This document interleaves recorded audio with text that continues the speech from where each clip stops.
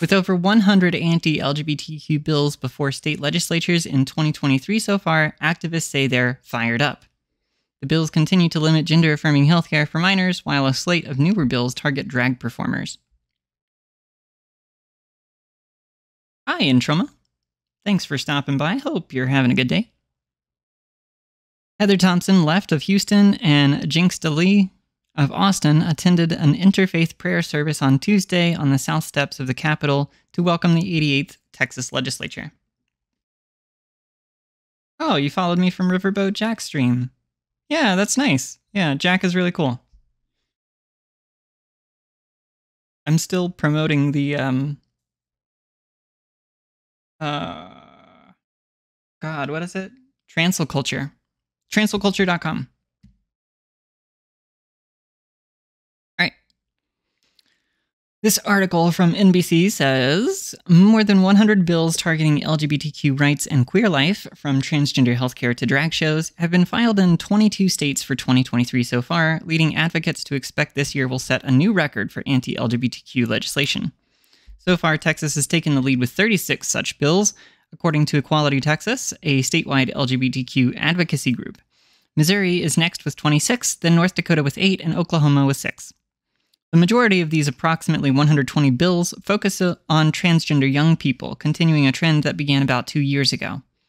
In the past 3 years, 18 states have banned transgender student athletes from competing on school sports teams that align with their gender identity rather than the sex they were assigned at birth, according to the Movement Advancement Project, an LGBTQ think tank. 4 states, Arkansas, Alabama, Tennessee, and Arizona, have enacted restrictions on gender-affirming medical care for minors, though federal judges have blocked them from taking effect in Arkansas and Alabama. This year, lawmakers in at least 3 states have introduced bills to restrict transgender girls and women from playing on female sports teams, and lawmakers in at least 11 states have proposed bills that would restrict gender-affirming healthcare for minors. For the 3rd year in a row, efforts to restrict LGBTQ rights and queer life have been escalating, according to Chase Strangio. Oh, we just heard from them! We just heard from them in the last article. Well, not last. First? In a previous article. The Deputy Director for American Civil Liberty Union's LGBT and HIV Project. Strangio, one of the attorneys who is representing transgender young people and their parents in their lawsuit against Arkansas's prohibition on gender-affirming health medical care, said he expected the number of anti-LGBTQ bills filed this year to outpace those filed last year, when more than 340 such bills made it to state legislatures, according to an estimate from the Human Rights Campaign. He said he's most worried about more states restricting access to gender-affirming care, and if the makeup of Congress becomes more conservative in 2024, a potential federal ban. The rightward shift in state legislatures is really scary, he said. We're seeing continued erosion and efforts to restrain and constrict and limit bodily autonomy across the board. There's just a lot that I think people are taking for granted, particularly people who live in states like New York and California and aren't paying attention to what's going on in states like Arkansas, Oklahoma, and Texas. One bill transgender advocates are particularly worried about is an Oklahoma proposal that would bar transition-related care not only for minors, but for anyone under the age of 26. It would also prohibit Medicaid from covering such care. State Senator David Bullard, the Republican sponsoring the bill, told the Oklahoman that gender-affirming medical care is a permanent change in your body that cannot be reversed. At the age of 21, you can drink, but at the end of the day, if you decide to put the alcohol down, you can put the alcohol down, Bullard told the Oklahoman. But with the surgery, there's no going back. We just want to make sure that the brain is fully developed before we allow this kind of surgery, permanent thing to happen. Bullard did not immediately return a request for comment. Accredited medical associations, including the American Medical Association, the American Academy of Pediatrics, and the American Psychological Association, have supported gender-affirming care for minors. Advocates and doctors who treat trans youth have said many of the healthcare restrictions proposed by state legislatures mischaracterize what gender-affirming care is. The World Professional Association for Transgender Health, a nonprofit professional and educational organization dedicated to transgender health, doesn't recommend medical intervention at all before puberty. Before puberty, trans young people might socially transition, meaning they might change their name, pronouns, and clothing. For some transgender youths, going through puberty and the sex they were assigned at birth can have a negative effect on their mental health, so WPATH recommends puberty-blocking medications in the early stage of puberty, Tanner Stage 2, which temporarily pauses puberty or hormone therapy at the same stage, but only if they meet a list of criteria. Gender-affirming surgery for minors, even post-puberty, is rare. A new slate of bills targeting drag performers has also emerged, likely in response to increasing protests in the last year against children attending drag brunches or Drag Story Hour, a national program started in 2015 in which drag performers read books to children at libraries, schools, and bookstores. Yeah, look at that chart. Holy crap. Bills filed in Arizona, Arkansas, Montana, Tennessee, Texas, and West Virginia would ban minors from attending drag performances and seek to classify any business that hosts such performances as a cabaret or a sexually oriented business. Tennessee State Senator Jack Johnson. What a stupid fucking name, first of all. Let me just say that. Jack Johnson. Okay, alright. This is like the president scene from Futurama in like season 1. A Republican who filed a bill that would make it a misdemeanor for male or female impersonators to provide entertainment that appeals to a prurient interest? What is that word? Okay, whatever. To perform on public property or in front of minors, told WSMV-TV, an NBC affiliate in Nashville, that he had received complaints about drag shows from constituents. You can always tell with names like that. Yeah, we can always tell. That's what they say, right? We can always tell. Molly Gormley, Johnson's press secretary, said the bill is aimed at protecting children from being exposed to sexually explicit drag shows or other performances inappropriate for children. It is similar to laws that prohibit children from going into a strip club or that prohibit public nudity, Gormley said in an email. This is a common-sense measure and it is not anti-drag or anti-transgender. It is about protecting children. From reading a book?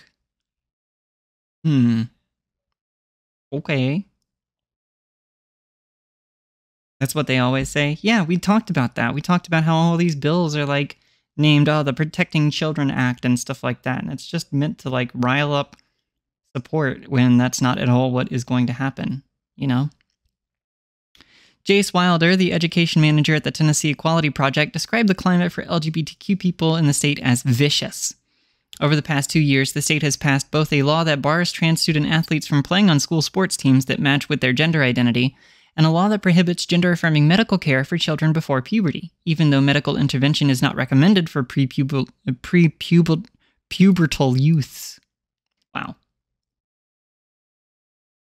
In Johnson's bill, which is one of the 4 LGBTQ-related bills proposed in Tennessee for the current legislative session, would classify drag performances as adult cabaret. A similar bill in Arizona would require businesses that host drag performers to be zoned as adult performance venues. It defines a drag performer as, quote, a person who dresses in clothing and uses makeup and other physical markers opposite of the person's gender at birth to exaggerate gender signifiers and roles, and engages in singing, dancing, or a monologue or skit in order to entertain an audience.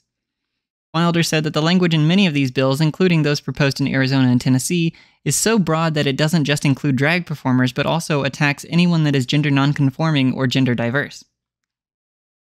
Yeah, totally no transphobia there. I hate that argument. I hate the whole drag is sexual in nature argument. Yeah, it's just, yeah. The bills feel like they're backtracking to decades-old cross-dressing laws, Wilder said, where you could walk across the street and someone defined that as a sexual presence and could have you arrested for impersonating another gender. Our biggest worry is, honestly, how are we going to come out of this safe, he said. Legislation in Florida has already made people there feel unsafe, according to Brandon Wolf, press secretary for Equality Florida, a statewide LGBTQ advocacy group. He specifically cited the parental rights and education law dubbed the Don't Say Gay bill by critics, which prohibits classroom instruction on sexual orientation or gender identity in kindergarten through grade 3 or in a manner that is not age-appropriate or developmentally appropriate for students in accordance with state standards. We have over 9,000 teacher vacancies in Florida, driven in part because of the character assassination they've been under over the last couple years, Wolf said. Young people are telling us they're really afraid. They're afraid that school isn't safe for them anymore, and that their families are wondering if they're going to have to leave Florida to be able to raise their children in a state that respects them and treats them with dignity. Rachel Hill, the Government Affairs Director of Equality Texas, said lawmakers in her state have pre-filed 36 anti-LGBTQ bills so far, more than were proposed during the entire legislative session in 2021. 2 years ago, Texas considered more than 50 bills that target trans people during its regular legislative session and saw 3 special sessions, and all but one, a trans athlete ban, failed to become law. While the state didn't have a legislative session last year, the Texas legislature only meets every other year, Texas Attorney General Ken Paxton and Governor Greg Abbott directed the state's Child Protective Services Agency to investigate any claims of parents providing gender-affirming care to their minor children as child abuse. Some of these investigations have been blocked because of 2 lawsuits, but the threat of investigation has led many families with trans kids to leave the state. But those who have chosen to stay are fired up, Hill said, echoing similar sentiments from advocates in other states. If anything, what we're feeling is defiant, she said. While we are facing probably the toughest legislative session we've ever faced in Texas, we are ready to meet it. Wow. I'm glad there are people there willing to fight, honestly. One of the biggest problems for a lot of this is just not having people in the state to fight against some of this stuff, you know? And having people there is super, super important. I like her hat, by the way.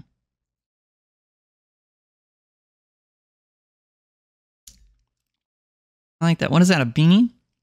Custom beanie with trans horns on it? That's awesome.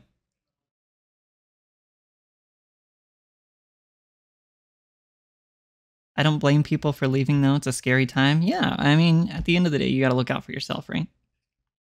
That's why liberals aren't moving to conservative states en masse to vote for other liberals and stuff like that, you know?